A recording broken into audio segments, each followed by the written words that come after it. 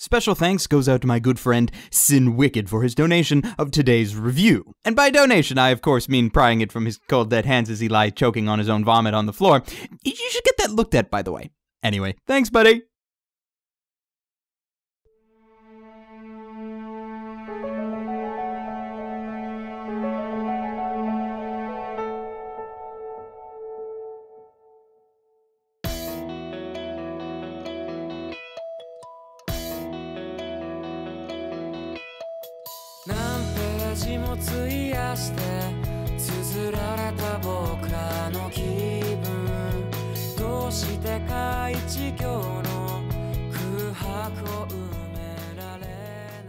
Every once in a while, I find that after watching various different anime, I feel that I need a sort of emotional pick-me-up. Something that is very emotionally moving that differs from what I generally end up watching. Now, lots of shows of various different genres like to have emotional bits sprinkled in here and there. That's kind of par for the course. And it does make for a very good show, as those are usually the moments that you remember the most out of all moments from any given show. But occasionally you'll run across a show whose sole purpose is to create a plot that has this nice gradual build-up until a satisfying emotional conclusion. And this is usually signified by a depressing god of sadness who appears before you to make sure you are properly traumatized. There will be no survivor! Yeah, kinda like that. Now, most of these shows are heavily steeped in romance. See Toradora, EF The Tale Memories, and of course, well, Clan Ad.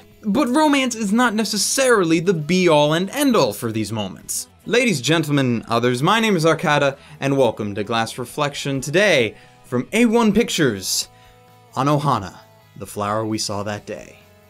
Let's jam.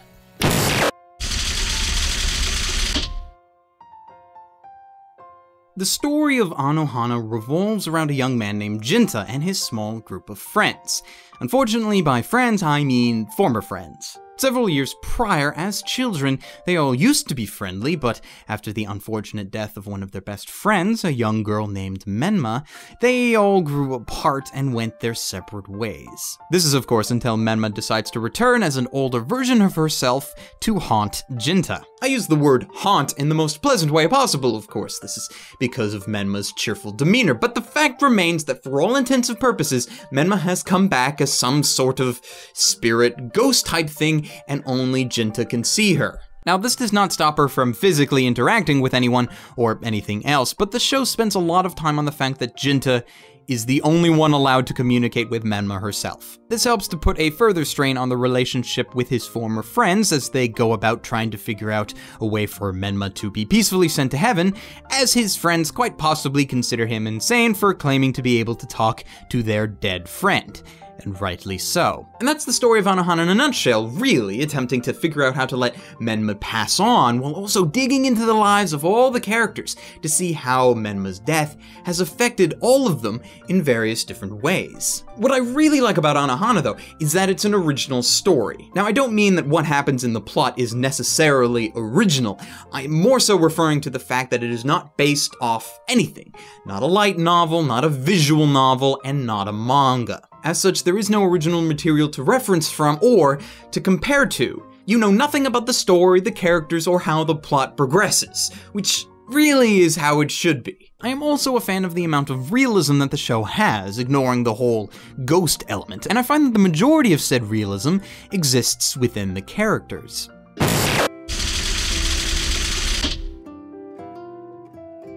What's great about these characters is that they seem rather unrelatable at first, but as time passes and you get to know them a bit more and you get to see the motivations behind their actions, they become much more enjoyable to watch. It's not just their personalities either, which vary between the stereotypical, quote, popular tsundere girl, unquote, the nerdy glasses girl, the lovable teddy bear, the shut-in, and this guy.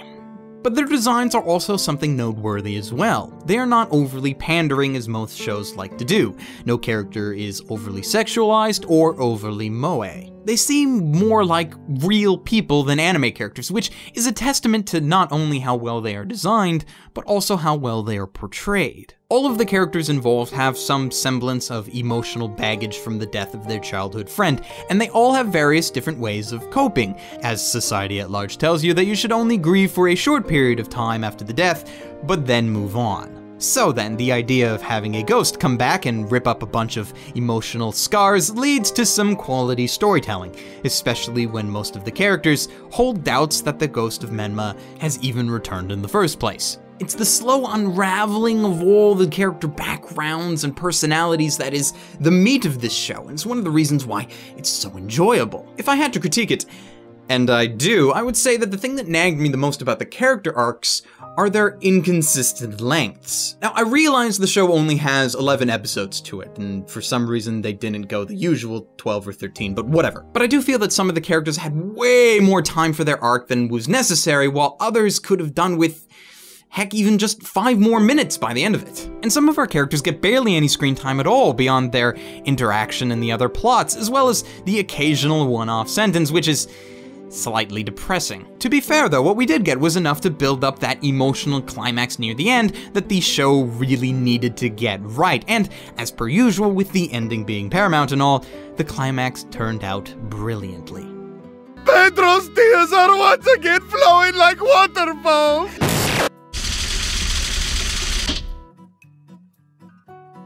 Anohana was produced by the wonderfully atmospheric production studio known as A1 Pictures, famous for a little show called Sword Art Online, though they did this one first. Granted, I think I remember them more fondly for a show called Sound of the Sky. Like both of those shows, Anohana has moments of brilliance that really just set it apart from other shows in terms of animation and just its style in general. Like Sound of the Sky, it's the animation of the characters that really shines as the show goes on, while not falling into that moe fanservice trap that plagues a lot of other anime of late. It's also worth noting how Anohana deals with flashback scenes. Despite being the source of most of the emotional turmoil that haunts our characters, the flashback sequences are animated in a way that gives them an innocent and fluffy feeling to them, in contrast to the much sharper and slightly darker scenes of present day. This seems to be more in line with how the characters themselves view the past, preferring to remember the good parts of their friendship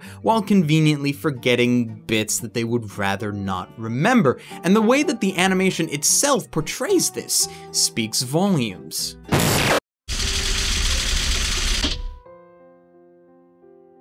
What's nice about the music for Anohana is really just how peaceful it is. Sure, other emotional soundtracks all have moments of peacefulness in them. Yes, I get that. But this one is just full of it.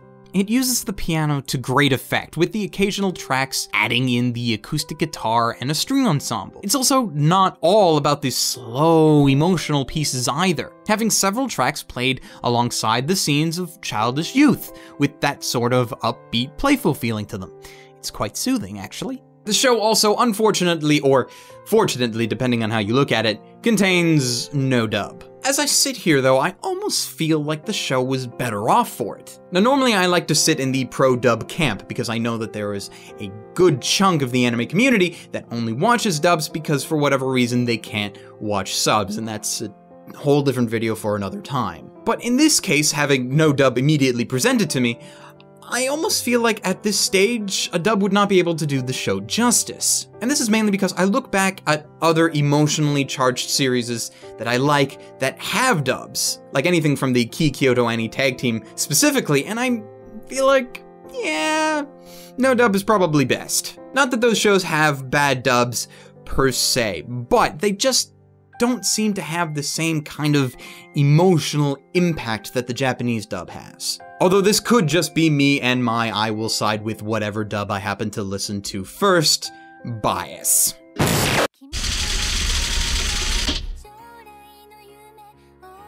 I guess one of the biggest reasons that I like Anohana so much is because now I get to add it to the currently very small pile of shows that can fill the Clanad void. Because finding these shows, watching them, and enjoying them is just an immense pleasure for me. Now, it's not perfect, obviously, because nothing ever is. But it makes a good go for it, and I rather liked its initiative. The other thing I like is its case, because look at this thing, it's a monster!